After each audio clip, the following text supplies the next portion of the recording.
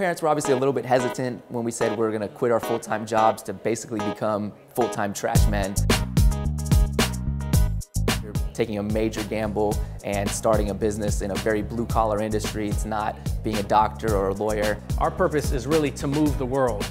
And it kind of has a double meaning because we're a moving and hauling business, so literally, we want to move people, but more importantly, emotionally, we have an opportunity to make a difference, make an impact in people's lives. We have a huge opportunity to take someone from feeling stress to being stress-free, and that's really our brand promise, stress-free moving and hauling. College Hunks Hauling Junk is a national junk removal and moving service, so what we can do is go in, declutter someone's home. We can also move people from point A to point B. Full service, come in, pack your items, move your stuff, and then move you into your new home. Right now we're sitting in our 10,000 square foot headquarters based in Ybor City, Tampa, Florida. We acquired and moved into this building about 3 years ago. About 10 years ago, it was just Omar and myself driving around town in Washington, D.C. in a beat-up cargo van.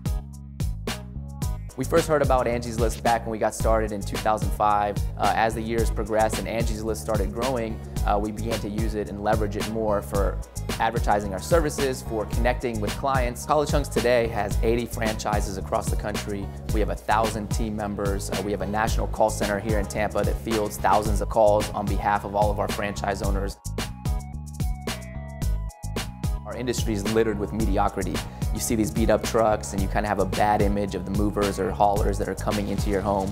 We really want to redefine and reshape the way people experience moving and hauling. Moving is one of the most stressful things in someone's life next to death and divorce. Getting the name out there, having a catchy brand name, bright colors, getting in the press is all part of spreading the name of your company. Reality TV has been a huge driver for us. We were on the very first episode of the very first season of Shark Tank, and that put us on the map. We then were on other shows like CNBC's Blue Collar Millionaire, HGTV House Hunters, Bravo Millionaire Matchmaker, MTV2 Jobs That Don't Suck. So we joke and say that our trucks have been on more reality shows than the Kardashians.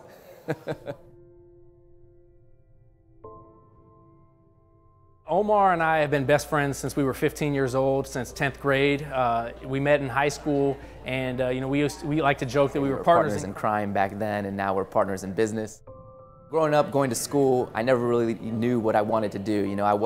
I didn't love science or math or biology, and so I always thought if you didn't fall into one of those categories and get a job, there was really nothing for you. I've always been a pretty ambitious person, kind of a dreamer of sorts. Growing up, I never envisioned owning a business, or certainly not owning a business like this. I always wanted to be successful, but I don't think I really knew what that meant. I had been kind of brought up to follow that traditional career path of growing the corporate ladder. When people would ask me in college what I wanted to do in the future professionally, I always used to say I want to make enough money where I can then retire and coach basketball full time. I like coaching, I like working with young people, I like molding people's minds and helping educate them, but I also wanted to be successful professionally and financially. I felt like teaching and coaching wouldn't be the vehicle for me to do that, so I had to figure out a way to make a lot of money first, and then I could go do my passion, which would be coaching.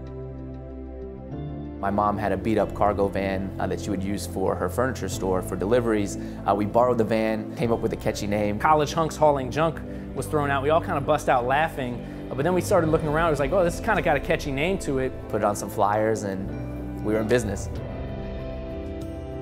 After doing the business that summer with the van, went back to school my senior year, and there was a business plan contest at the University of Miami. So I submitted a business plan for College Hunks Hauling Junk to the business plan contest, and out of about 150 entries, it won first place and $10,000. So I got a big golf check and had a big smile ear to ear.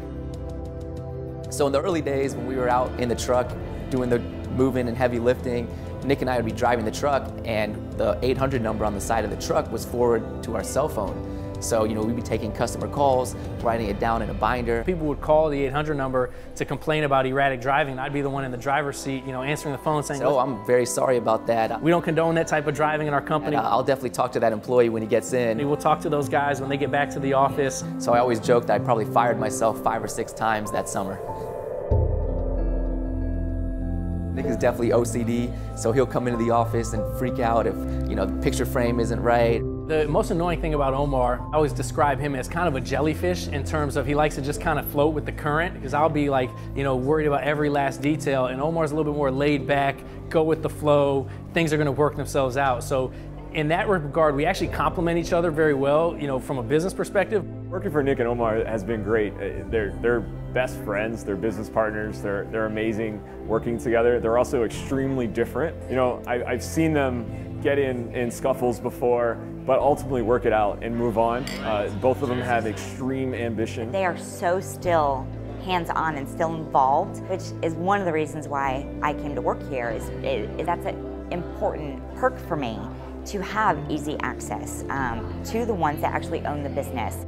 They're not your typical CEO and president. They are very in tune with what's going on. Their offices are right here. It's not like they're outside and they come in. They're in the day-to-day, and they hear, they see, they understand, because, well, they were the Hunks, the original Hunks. So they know what it takes, and they're very humble about it. When it comes to the service, we start it right from the very get-go, right from the call.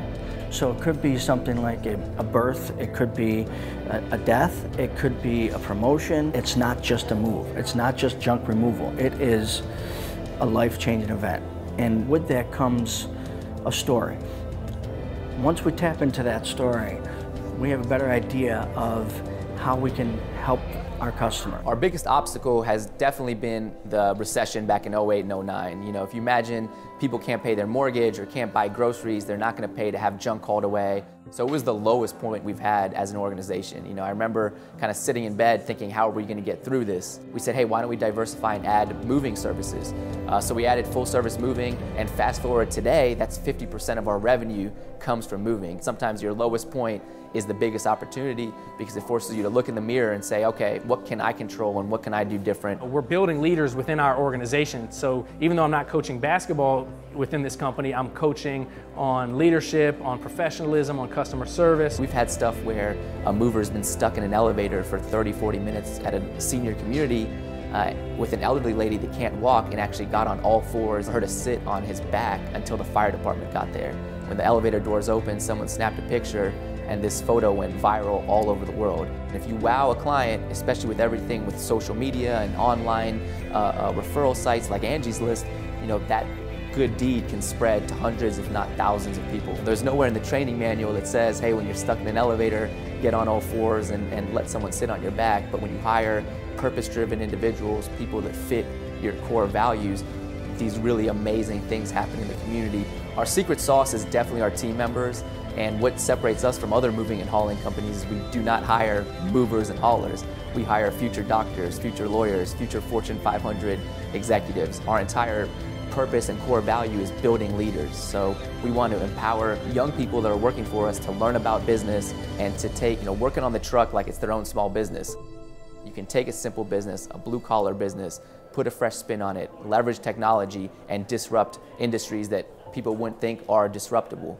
And that's really what motivates us to go out and speak to college students, to go spread the word of College Hunks, is this story that really is the American dream.